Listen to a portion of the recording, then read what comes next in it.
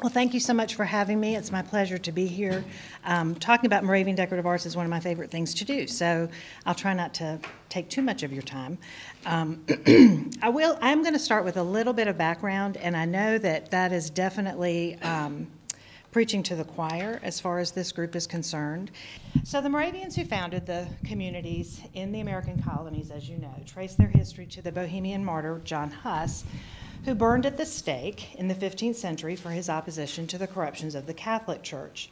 The death of Huss set off a series of religious wars that disrupted Middle Europe for decades and sent the Hussites into hiding. I always like to start with a little martyrdom. Fire on the screen gets everybody excited. Despite persecution lasting for centuries, a small group of Hussites persevered in their beliefs and eventually found refuge on the Saxon estate of Ludwig von Zinzendorf.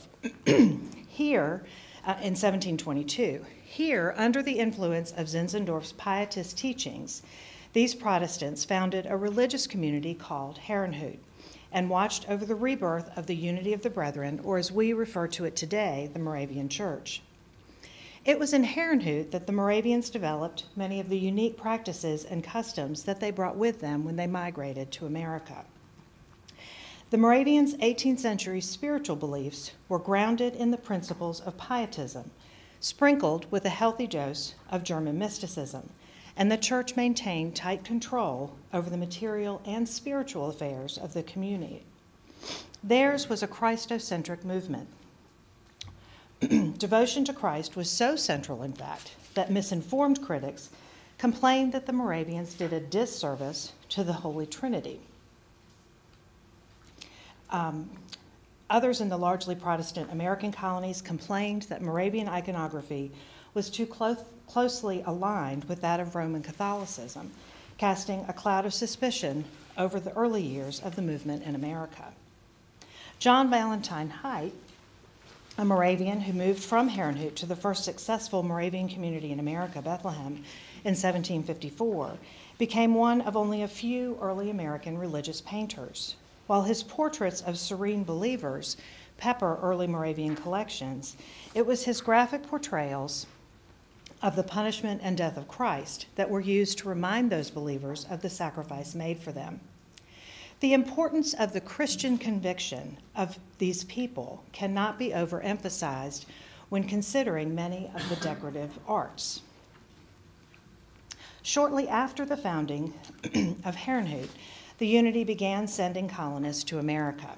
The first American settlement, founded in 1735 in Georgia, failed, but the second, founded in Bethlehem, Pennsylvania, in the early 1740s, did quite well as a communal society managed by the church. At about the same time that the Moravians were looking to expand their horizons in America, the Earl of Granville, and a proprietor of the Royal Province of North Carolina, was looking for industrious colonists. He encouraged the Moravians' interest in founding a settlement in North Carolina and sold them nearly 100,000 acres of land in Piedmont, North Carolina in 1752 that the Moravians called Die Wachau, or Wachovia, after Zinzendorf's ancestral estate. The master plan for the North Carolina settlement included the eventual establishment of a central industrial town or trade center in Wachovia. But first, the Moravian settlers arriving in 1753 were more concerned with survival. They founded their first Moravian settlement near an abandoned cabin and chose the name Bethabara, meaning House of Passage, and emphasizing their conviction that the first settlement was but a stepping stone to the founding of the central congregation town. Progress was slow in the backcountry, however, and the House of Passage actually remained the central town for nearly 20 years. It was not until 1765 that the need for the central town was brought to the forefront once again, and the site for that community was chosen. Construction of the town of Salem commenced in 1766. By April of 1772, much of the new town was completed, and 120 people moved from Bethabara to Salem, leaving behind a small farming community. For the next several decades, Salem functioned as a congregation town in which the church was central to all spiritual, secular, and economic activities.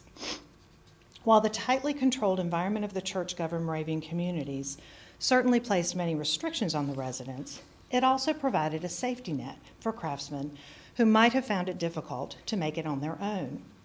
The church regulated competition among those practicing the various trades and supported these craftsmen by promoting their goods outside the communities.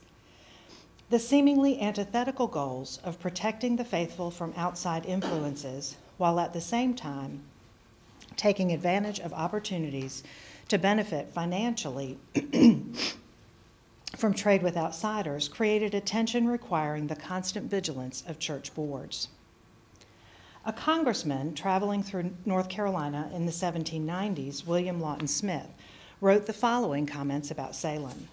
Quote, "After traveling through the woods for many days, the sight of this little settlement of Moravians is highly curious and interesting. Between 200 and 300 persons of this sect here assembled live in brotherly love and set a laudable example of industry, unfortunately too little observed and followed in this part of the country. Every man follows some occupation. Every woman is engaged in some feminine work. From their labors, they supply not only themselves, but the country all around them. The first view of the town is romantic, as it breaks upon you through the woods. It is pleasantly seated on a rising ground and is surrounded by beautiful meadows, well-cultivated fields, and shady woods. The antique appearance of the houses, built in the German style, and trees among which they are placed, have a singular and pleasing effect. On my arrival, I waited on a Mr. Baggy, one of the brethren, who keeps a store here. He very politely conducted me to the single men's house and to all the different trades. I found everyone hard at work. Such a scene of industry perhaps exists nowhere in so small a place." While visitors to the American Moravian communities often commented on the uniqueness of the towns, Moravian material culture cannot be compared to the material culture of other communal societies, such as the Shakers, in which religious beliefs dictated stylistic restraint. But as you can imagine, the arts of the Moravians do reflect their culture and their acculturation over time. The Moravian artisans who came to the American colonies in the 18th century came to America with a well-defined set of cultural images. The Moravian aesthetic incorporates a vocabulary of Central and Eastern European style, but it's really an amalgamation of influences that includes bits of English, French, and Scandinavian elements as well. Christians from across Europe were attracted to the Moravian settlements in Germany and elsewhere. The strong missionary intentions of the Moravians meant that from these European settlements, many followers were sent out to found and organize communities in the colonies and to missions around the world.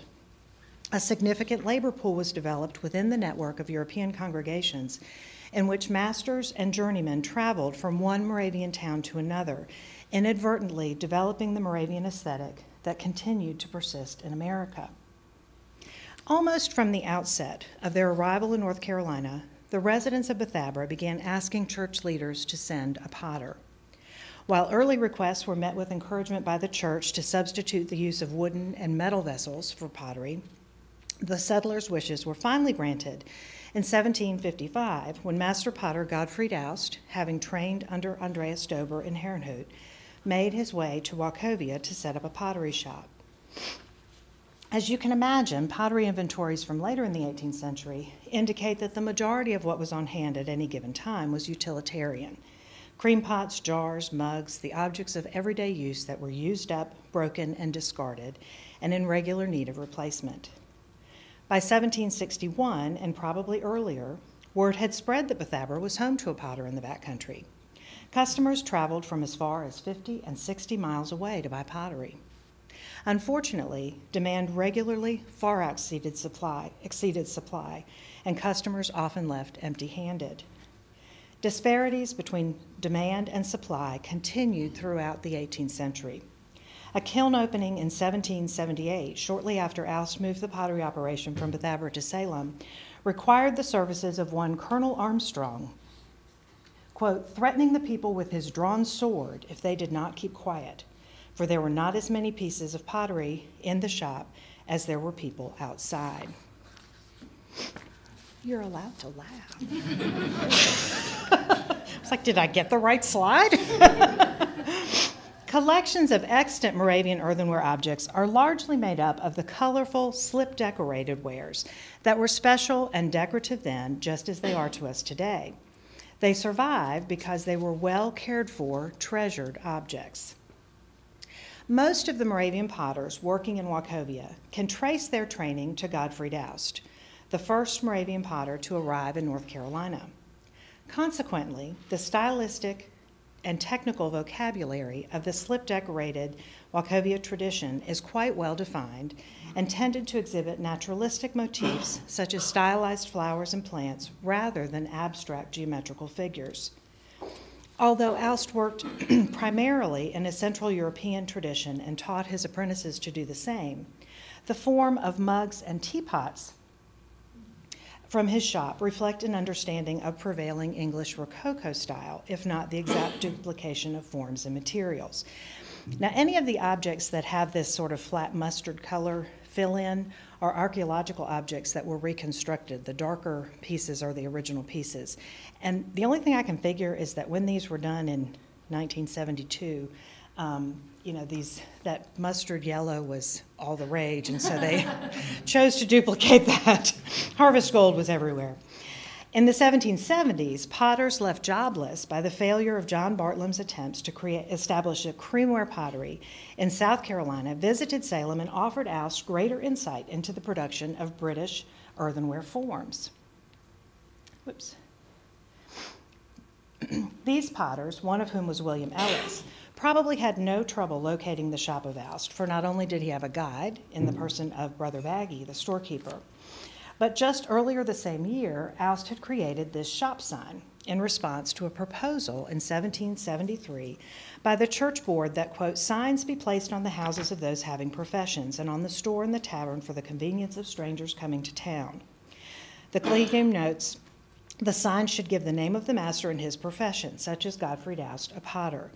Now, Gottfried Aust did put his name on this. He did not, however, put that he was a potter, and I'm thinking he was thinking it's a giant earthenware plate. If they can't figure out that I'm a potter, then, they can go someplace else. This piece serves as a veritable Rosetta Stone of the techniques and motifs used by Aust, and is, without a doubt, one of the finest pieces of early American earthenware. At any rate, Aust requested permission of the Collegium to employ Ellis to teach him about the burning and glazing of queensware and what was referred to in the records as tortoiseshell ware. One participant in the changes going on in the pottery was Aust's one-time apprentice, Rudolf Christ, who was probably working as a journeyman by the time Ellis made his appearance in Salem. The relationship between Christ and Aust was at best a mercurial one, as the relationship between two highly spirited and creative people who regularly breathed lead dust is apt to be. Of course, the fact that Aust characterized Christ as, quote, a stupid ass to church leaders could not have done much to nurture the relationship. But in all fairness to Aust, Christ was known for just not showing up and going hunting. He must have been a millennial because he just wouldn't show up for work. Sorry. That was actually a dig at an intern that I had recently, not at anybody in this room. Despite their troubled relationship, Christ eventually grew up, I suppose, because when Aust died in 1788, the church asked him to take over the mastership of the Salem pottery. So it was our friend Rudolf Christ who was visited by yet another traveling potter, Carl Eisenberg, in 1793. Eisenberg's visit started a series of experiments with tin glazed earthenware, which resulted in the production of yet another product line. The Wachovia potters were apparently well aware that introducing new forms and wares tended to bring in new customers, and that variety was the key to successful pottery operation. In fact, in a letter from Salem in 1793, the Salem administrator notes the addition of a new kiln for firing faience and comments, quote, usually each new line draws new customers, and there are potters enough around us where they would otherwise go. However, evidence above ground and below ground suggests that even as he experimented with new wares, Christ continued to make the more traditional products he had learned to produce under Aust. The slip-decorated wares are a case in point. If we're to look at the body of extant slip-decorated dishes, it's clear that the motifs chosen by Christ and his contemporaries are similar to those chosen by Aust, creating a unified body of work that changes only slightly over the first 50 or 60 years that the Moravian potter's shop was in operation. There's little evidence to support the use of anything but floral and naturalistic slip motifs on Moravian wares. The Moravians may have looked to published herbals or early German woodcuts for inspiration in creating the designs on their elaborately decorated wares. Flowers have long been used by artists and artisans as spiritual metaphors and symbols of the fleeting nature of life on earth. The Moravians certainly understood the significance of flower and plant metaphors. One has only to look at this church Fraktur to see that the Moravians understood and recognized the merit of symbolic art, especially in its power to illustrate religious truths and the power of God. In this image, the blood of Christ flows from his wounds and saturates the ground below a flourishing grapevine, the leaves of which depict the many Moravian congregations around the world. Although this watercolor was painted in the 1770s, it's reflective of a period of radical thought and teaching in the Moravian Church that started in the 1740s and emphasized the sacrifice of Christ for believers and the graphic contemplation of the wounds resulting from that sacrifice. Referred to as blood and wounds theology, these were the teachings that drew the most criticism by outsiders in the mid-18th century. I'll spare you some of the more bizarre images portrayed in church liturgies of the period. Probably in the interest of self-preservation, the Moravians themselves began to move away from the more fanatical aspects of blood and wounds theology by the 1750s. But the graphic vocabulary of the period and the focus on the iconography of Christ's sacrifice continued throughout the 18th and into the 19th century, especially in America. So it should come as no surprise that the Moravians chose to use Christian iconography on slip-decorated dishes as communicators of this enduring faith. Take, for example, this extraordinary plate. This design is the only one that I know of that exists on more than one extant example. That, in and of itself, is significant. Variations of this design are common as well. Clearly, the large petaled flowers are anemones, and the central stalk represents lily of the valley, as seen in these images from period botanical prints. Most of us in the 21st century look at these flowers and think, pretty flowers, nice composition. But if you were Moravian, living in the late 18th century in a church-governed community in which you attended services daily, you had been brought up in a faith with Christ at the center, and the contemplation of the very blood from the wounds he suffered for your redemption as central to your worldview, these flowers in particular meant something different to you. Christians have long believed anemones to be the flowers that sprung up from the ground beneath the crucified Christ as blood flowed from his wounds, as you see here in this 18th century watercolor from Herrenhout. Therefore, the anemone represents the sacrifice made by Christ for his followers. One of the most commonly cited flower metaphors in the Judeo-Christian tradition is Solomon 2:1. I am the rose of Sharon and lily of the valleys. Since the Middle Ages, the female voice in that verse has been interpreted as the bride in an allegory of the mystical marriage of each individual Christian to Christ. The Moravians have a long history of the detailed analysis of the proper course each believer should pursue in his or her personal relationship with Christ. Zinzendorf promoted the image of Christ as the bridegroom and each individual as Christ's bride. He frequently used the images in the Song of Solomon to advance the notion of this relationship, just as scholars preceding him and since have done. In the context of the Song of Solomon, the lily symbolizes the coming of Christ or the advent of Christ and each individual believer's relationship to him. The image on the plate, therefore, is symbolic on several levels. The fragile nature of ceramic represents the frailty of life, as do the flowers themselves. But the specific images chosen serve as a reminder of the centrality of the drama of salvation, as well as the importance of maintaining an intimate personal relationship with the Savior. We have only to look at the artwork of John Valentine Height to confirm our suspicions of this symbolism. Height's work of Cornelius contemplating his Christianity, which was owned in Wachovia, depicts a Roman centurion, Cornelius, who's considered to be the first Gentile to convert to Christianity. To Cornelius's right is Mary holding the Christ child. Just below the hem of Mary's robe are two white anemones with a stalk of lily buds between them, draped over a leather-bound book, presumably the New Testament. The floral composition is nearly identical to the arrangement of anemones to lilies on the slip-decorated plates produced by Aust and his successors in Wachovia. In the context of the painting, the anemones represent the death of Christ yet to come, rather than his actual crucifixion, so they are white rather than red. You might also notice that the Christ child is being held by his mother and is holding a rose. I'm sure that I don't have to remind you, and certainly no one had to remind the Salem potters, of the significance of the rose as a Christian symbol of purity and perfection, or, as in the Song of Songs, the Rose of Sharon, a symbol of that mystical union between Christ and his church. Incidentally, it was not began until, and we also see roses depicted on some of these dishes as well. It was not until I started thinking about the symbolism of these flowers that I took another look at von Rediken's view of Salem, painted in 1787. And a similar version of this was painted and sent to Herrenhout, sort of as an example of the growth of the community and how well it had done. And it became clear to me that the watercolor depicts Salem as situated on a ridge,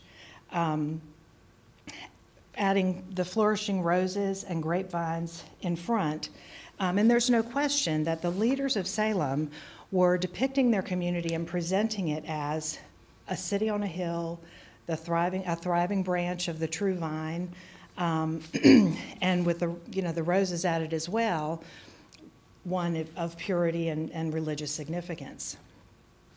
In view of the Moravians' constant battle to balance their need for trade with outsiders or strangers, as they called visitors to the community, with their desire to insulate themselves from the outside world, the slip-decorated dishes and other graphic depictions of important Christian symbols may well have been intended, at least in part, as avenues for reminding the faithful of the teachings of the blood and wounds theology without inciting condemnation of those who did not understand it. It's really through an understanding of the spiritual history of the Moravians that we can discern the complicated meanings of this art in clay. And it's only in the context of the Moravians' impassioned beliefs that we can fully understand the significance of these images to those people at that time. It's not new to introduce new things to get customers coming back. And we've already talked about how Aust and Christ both introduced new products to the pottery fairly regularly. At the turn of the 19th century, Rudolf Christ, the second master potter, began to introduce these figural bottles. A comparison of the squirrel bottle on the left with the English pearlware example on the right leaves little doubt as to what inspired Christ to make this particular figure. Fish bottles were some of the most popular of the figural bottles, and the one at the top of the screen has a history of having been given to a child in 1804 as a gift. People have called these bottles flasks, and they were not flasks. They're not glazed on the inside, so they could not have been used to hold liquid. Not to mention the fact that I don't know about a squirrel in your pocket. I'm not sure that would be terribly comfortable. They really were intended as collectibles then, just as they are today. Some of the bottles did have specific purposes. Some of the chickens have holes, suggesting their uses as casters. And others, as I said, were just collectible then, just as they are today. In fact, we can think of Christ as introducing the impulse buy to Salem. You know, you come to get the earthenware that you need, and you leave with the earthenware you didn't know you needed. Eventually, press-molded figurable offerings included turkeys, duck terrines, and even Indians. I have no idea what an Indian bottle looks like. I would love to know what that means exactly. So if you ever see one, call me first. It was during the height of the popularity of press-molded wares that we begin to see American iconography infiltrate Moravian decorative arts, most likely based on mold-blown glass eagle bottles of the same period. This piece serves as the best evidence yet of the ongoing acculturation of the Moravians, who clearly, by 1819, began incorporating American symbols into their arts. Interestingly, 1819 was the same year that John Vogler built his brick house on the corner of Main and Bank Streets, complete with an eagle door knocker. Although we won't spend a lot of time on Salem silver, I do want to mention the work of one of Salem's early silversmiths, John Vogler. He was trained as a gunsmith, but he began making trips to Pennsylvania in the early 19th century, probably to work with Bethlehem silversmith and clockmaker Samuel Krause. In fact, the die that Vogler used to emboss the bowls of his spoons with his trademark eagle mark, which you see here, is similar to the one used by Krause at about the same time. Vogler's product line apparently included various spoons, teaspoons, tablespoons, ladles, things like that, and other flatware. Evidence that he made hollowware is very limited, although we do know of this and one other little tobacco box that came from his shop. He did make precision instruments as well, such as this compass, surveyor's compass, and he operated a successful business repairing clocks and watches. In 1819, he married the single sister Christina Spock, whom you see here, in portraits painted by Salem's first native landscape and portrait painter Daniel Welfare, about 1830. Now we're going to shift gears again and talk a little bit about needlework. As a child, Christina had been one of the first little girls to attend the Salem Girls' School once it moved from its quarters in the single sister's house to the building erected specifically for the school in 1805. The school was founded in 1772 for the education of a few little Moravian girls, and by 1804 had grown to include both town girls, as the Moravian girls were called, as well as non-Moravian boarding students. The most distinctive objects surviving from the Salem Girls Boarding School are the needleworks created by the students. This sampler, made by Christina Spock, is small compared to other Salem samplers. It's only about 10 inches high. Christina used several of the motifs that commonly appear on Salem samplers and have come to be associated with the Moravian sampler tradition, such as the wreath, the plinth, and the well. Not surprisingly, the samplers made by the students at the Moravian girls' schools resemble German examples made from the same period in basic layout and motif selection and organization. Near the center, Christina has stitched a floral wreath. On the lower left, she stitched a plinth draped in a garland and adorned with her parents' initials and the date 1804, presumably the date she finished the sampler. The plinth is also a common motif seen on a variety of more ornate Moravian needleworks and speaks to the infiltration of neoclassical style into the Moravian aesthetic at the beginning of the 19th century. It's a symbol we will see again on mourning embroideries, and it appears on this watercolor that was painted by Ludwig von Redicken for the first inspector of the girls' school, Samuel Kromsch. And this is in the Moravian Archives collection, and I would really like to see it in person sometime. Just throwing that out there. The roses comprising von Redicken's watercolor wreath and those of the wreath Christina worked in silk on linen are no doubt intended as symbols of the victory of Christ, just as they were to the maker of this 17th century German woodcut. The well motif is perhaps the most overtly religious symbol that the little girls at the Salem School incorporated into their samplers, and is incidentally or not, the largest and most prominent on Christina's sampler. The object of the well and its product, water, figure heavily into biblical teachings, with which Christina, as a Moravian from birth, would have been well schooled. Of course, we're all familiar with the story from the Gospel of John of Christ preaching the gospel to the Samaritan woman at the well, who then left her water pot, in other words, dropped everything, to go spread the gospel among the townspeople. It's tempting to speculate that this symbol and this story had special significance to the female teachers at the school, whose mission was to teach impressionable young women and girls the Moravian doctrine of salvation. The story of the woman at the well is one of Christian witness by a woman, the very thing the young teachers were called to do through their teaching. This is not to suggest that they were burning their bras on the square or anything like that, but I do think that it's an interesting association. For an added fee, little girls attending Salem could add ornamental needlework to their curriculum. These works took three forms: mourning embroideries, pictorial embroideries, and commemorative embroideries. Though the Moravians believed in equality in death, as is dramatically illustrated in the plain flat stones of God's acre just out the window, in their needlework at least, they quickly adopted the neoclassical symbols of grief, so prevalent particularly after the death of George Washington.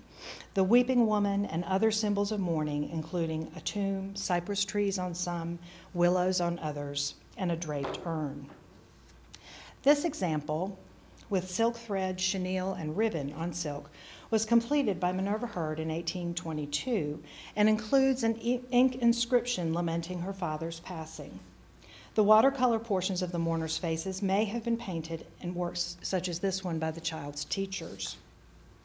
The students at the Salem Girls Boarding School often use their talents with the needle to express their appreciation to their teachers and others who influence them. It's interesting to note the application of typical mourning motifs transformed into symbols to honor the living.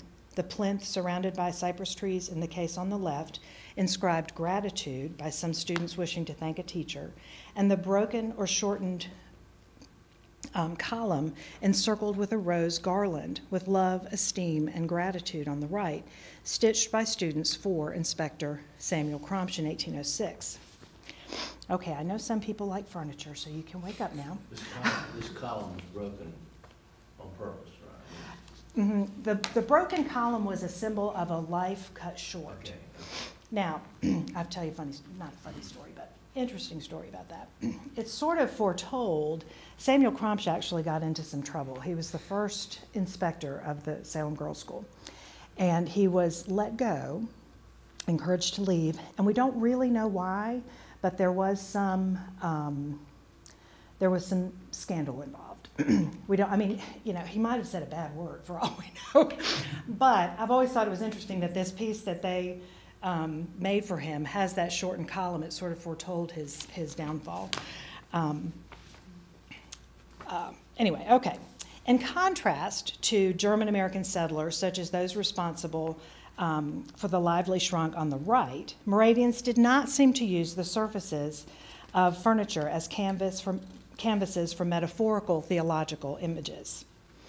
The 18th century Moravian aesthetic in furniture is one of bold proportions that relies heavily on the vocabulary of the Baroque period, well beyond the time that those elements were considered the height of style.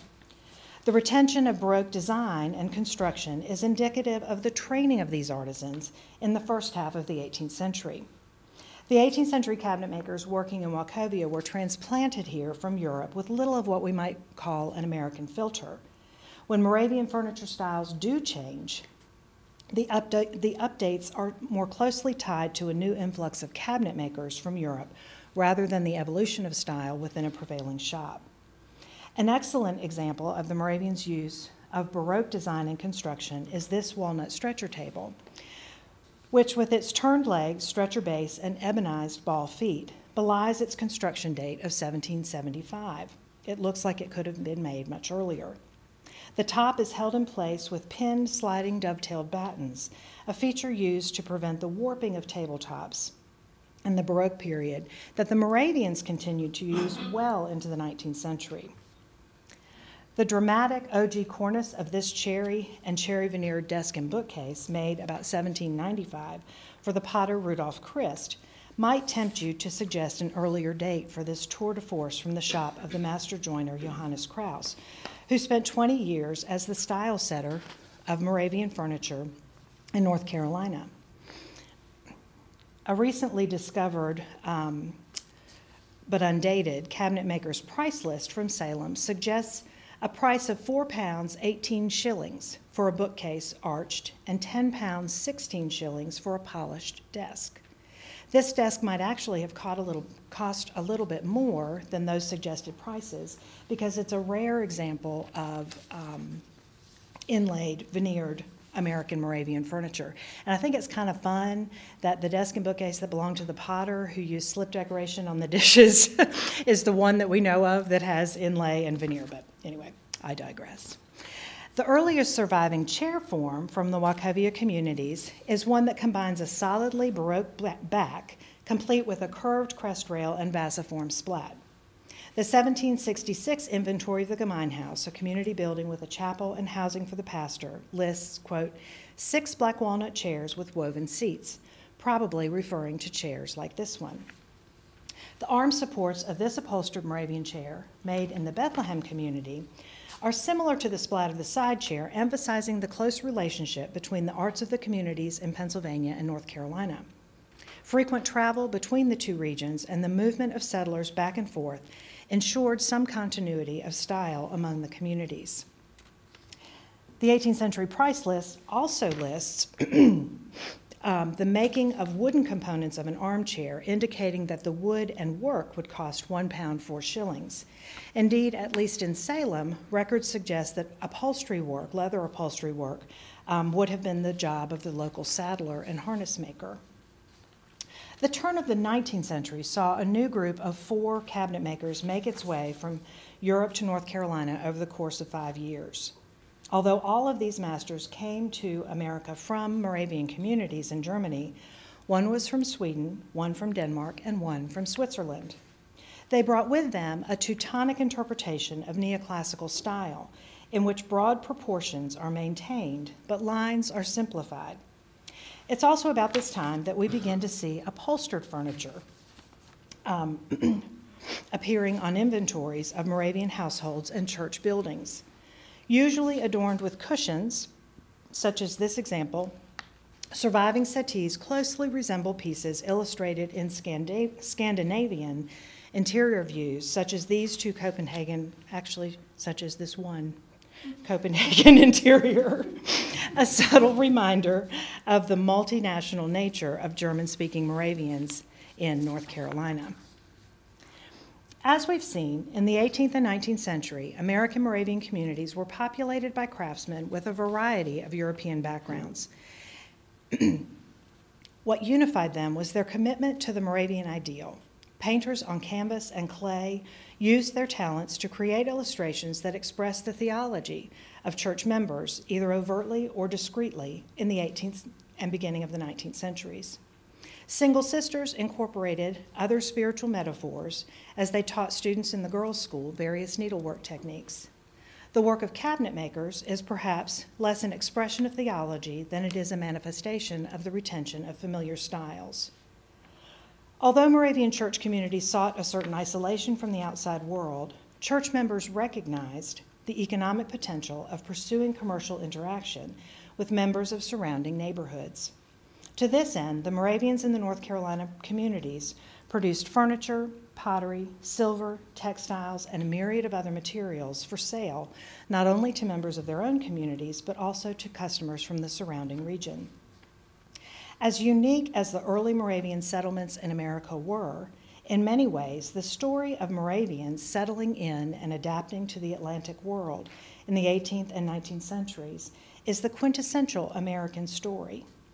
Yes, some of the philosophical and religious teachings of the church stressed protection of the faithful through isolation.